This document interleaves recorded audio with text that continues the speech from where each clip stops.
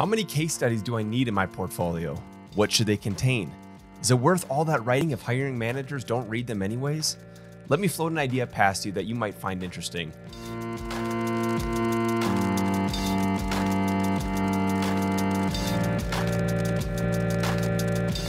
Welcome back, team, to this week's episode of Design Today. I'm your host, Dylan Winspear, and today I want to introduce you to a new portfolio concept that I've been working through over the last couple weeks. Before I do that, of course, I need to give a moment to remind you that coaching sessions are 25% off this month when you use the promo code BDayGift at checkout. Yes, I just had my birthday this last weekend, and I wanted to give you all something for all that you've given me on this podcast over the last 2 years. If you're stuck in your career or unsure how to take the next steps forward, allow me to help you get you unstuck. I'll bring my 10 years of experience to the table, and together we can work through the tough issues. To sign up for that hour-long coaching session, visit designtoday.com and click on the courses tab. There's also a lot more that Design Today has to offer as well. If you've signed up for the email list in the past, you'll notice that, hey, you've not yet received any emails. Well, that's twofold. First, I don't want to be the guy that gets unsubscribed because he gets too annoying. So until I had a good idea of what I wanted to do with the email list, I didn't want to start spamming you. Second, it's taken me a few months to figure out what's a good newsletter going to look like. So with that said, I've got something brewing that you might enjoy. So keep your eyes out come this October. Until then, enjoy the Design Today Slack channel. I continually receive a ton of individual messages on Slack, and I also want to encourage you to get to know the other 200 designers who've joined. Come and drop a line in the Design Today Slack channel. Finally, I've got one rather large announcement that I need to make and break it to you now for the first time. Come this October, I'll no longer be posting the Design Today podcast to YouTube, and instead, I'll be delivering the episodes in purely audio form.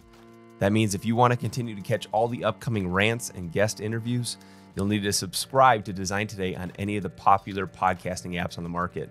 If podcasting is still not your thing, let this be the time to break into it. 2020 has already thrown everything you've known for a loop, so what do you have to lose? Check out Design Today on the iTunes podcast app, Spotify app, Stitcher app, Google Podcasts, and any other place you get your podcasts. If you already subscribe and listen to the audio version, no changes are there to announce for you, but maybe instead you could consider giving Design Today a rating and review. You're not going to want to miss my upcoming guest episodes, as I've got great guests lined up for you, including James Martin, a brilliant logo designer in the UK, Ioana Telenu, UX manager and founder of UX Goodies on Instagram, one of the largest UX accounts, Jared Spool, maker of awesomeness at Center, a school in which he co-founded, and Tori Podmajersky, author of the bestseller Strategic Writing for UX. All these great guest interviews will be coming up in the next few weeks, so subscribe to be notified when they're released. Alrighty, with all that said, let's go ahead and jump into this already. Over the last few weeks, I've done a handful of coaching calls, which I've reviewed your resumes and portfolios, and I've noticed a couple common themes continue to pop up. A question in which many of you may have yourself. How many case studies do I need to have in my UX portfolio? This question is the culmination of many other questions I'm sure you've had as well. Like, can I show my schoolwork, or is it better to show just professional work? Or what if I don't have a lot of professional work to show? Or what if my professional work skipped a lot of the steps in the UX process? To that last question, I've been thinking about it a bit over the last few weeks. What if your professional work you've done cut some corners, maybe to get a quicker end result? Maybe it wasn't your decision to cut those corners. Maybe your client didn't have the time or the budget. Maybe your company just doesn't facilitate a portion of the process, and therefore, to move forward to the next step, you may have skipped something. There are 100 reasons why the ideal process may not have been followed in your professional work. And truthfully, that's neither here nor there. It happens. What matters now is that you're creating your portfolio, and everything you read about constructing case studies shows that you should touch on some of the primary parts of the process that you may have skipped. For example, let's say in your 3 case studies found in your portfolio, you don't have an example of creating a persona because in these 3 projects you're showcasing, a persona wasn't the right tool for the problem. Or another scenario, what if your case studies don't showcase a diverse set of research abilities, i.e. focus groups, surveys, user interviews, all missing from your projects? What do? I'm going to insert my opinion here and recommend that you don't fake that step into your project. Why? Because first, it's a lie. And when you get into the interview and start talking about the project, it will soon become very apparent that it's a lie. Second, it's probably not going to flow naturally. You probably won't be able to talk through it and connect the dots like you would if you just told the truth about the project. So don't consider lying in your project just to fake a few steps into it. So then you're left with the problem of 3 case studies and key traditional parts of the process missing. What do? I'm going to introduce you to this idea that I've been going through called micro case studies. As far as I'm aware, I've not heard anyone teach this before, and therefore I could be completely off base and wrong here.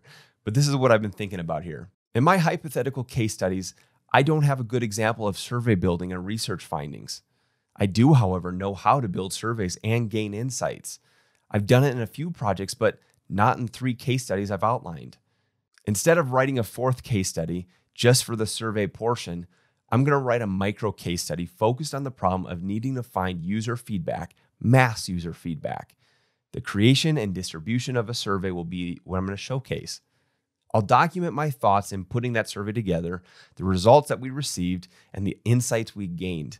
Additionally, I'll include what I learned in the process of creating a survey, just a traditional case study outline, and that's it. It's a real quick glimpse with actual data and insights to showcase my ability to build and distribute surveys.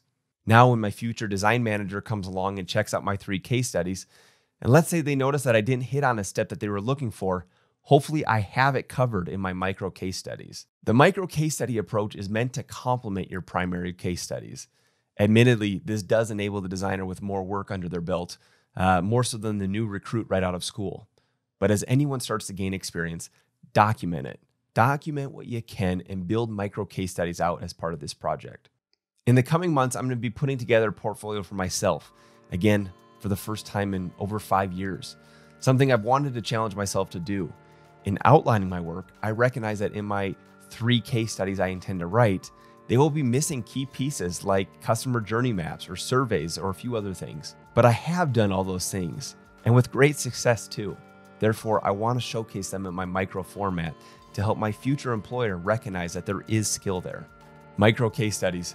You heard it here first. Shoot me a message or leave a comment wherever we engage online and let me know what you think. We'll see you next time.